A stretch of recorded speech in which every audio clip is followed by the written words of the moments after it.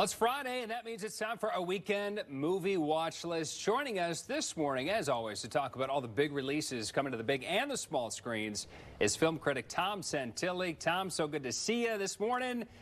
This is usually not so busy of a weekend, the first weekend of 2023, right? It's typically kind of slow, but we have some new stuff coming out. What do we have for us this weekend?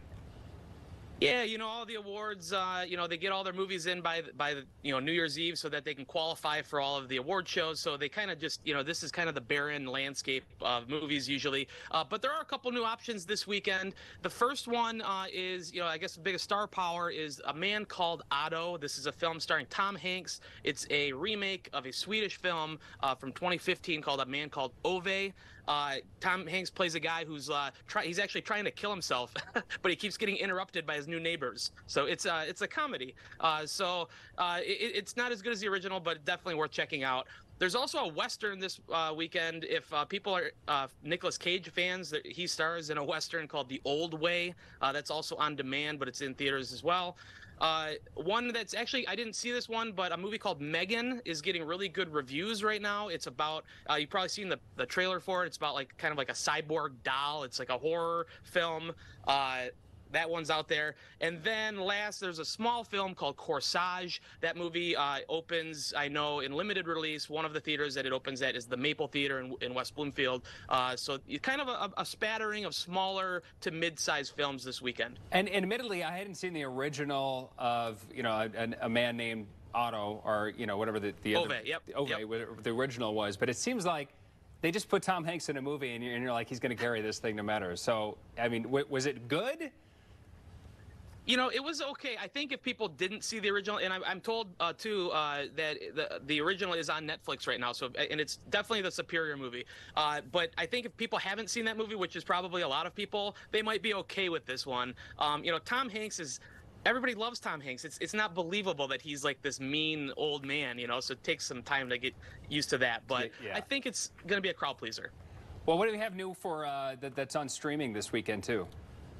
Yeah, on streaming on Netflix, a movie called A Pale Blue Eye stars Christian Bale. It's kind of like a detective story involving Edgar Allan Poe. That was in theaters. It's now on Netflix. And then also, I'm excited for this. The Bad Batch Season 2 is on Disney Plus this weekend. That's the animated Star Wars series. It's a spin-off of Clone Wars.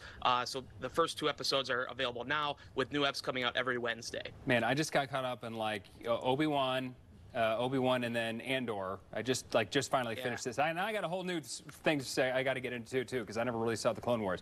All right, and this year, it's great. This year with Star Wars, so you slap that name on it too. It's got to be good. The time of year is it's important for moviegoers to support their local movie theaters that you mention all the time. And you mentioned to the Maple Theater earlier, and they have a new concept that people can enjoy. What can you tell us about there at the Maple Theater? Yeah, if you go to the Maple Theater right now, it's connected to, they just launched, they're calling it the Maple Lounge, and this is an area where you can go before or after a movie. You can grab a drink. They have a full bar. They have food, flatbreads, and pretzel bites and some hot foods. But it's kind of a laid-back area where you can discuss a movie, before the movie or after the movie. They have themed nights. They have trivia nights. They have happy hours on Thursdays, 5:30 to 8:30. They have live music on the weekends. So it's just kind of a cool place, and I wanted to tell people about it because I feel like it's a little bit different than just going to like a theater bar. It doesn't have the same setting. There's couches, and it's a pretty cool environment. So check that out next time you're out at the Maple. Awesome. Yeah, you got to support the movie theaters, and there's really nothing like that experience to get out to go to the movies. Now they're adding more and more things to do too. Tom, where can people go get more information? I know it's award season too, and important dates that people want to know. Where can people go to get all that information from you?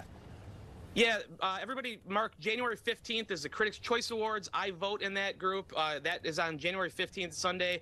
Check your local listings for that show. The Oscar nominations come out January 24th. And, of course, the Oscars themselves are on ABC, on WXYZ, on March the 12th.